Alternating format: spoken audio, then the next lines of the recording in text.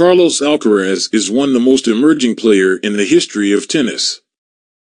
He recently wins the Wimbledon Tennis Championship 2023, defeated to Novak Djokovic, who already wins 23 Grand Slams.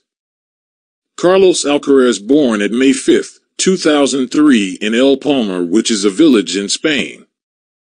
So at this time her age is only 20 years, 2 months, 12 days he win the Wimbledon Grand Slam. He is the third youngest player in the history of tennis to win this title. Just to recall, Bjorn Borg is on number 2 when he won the title at the age of 20 years, 27 days in 1976. Boris Becker is the youngest ever winner of the gentlemen's singles Wimbledon Championships title, doing so aged 17 in 1985. Thanks for watching this video. If you like this information, please do subscribe this channel to watch more upcoming videos.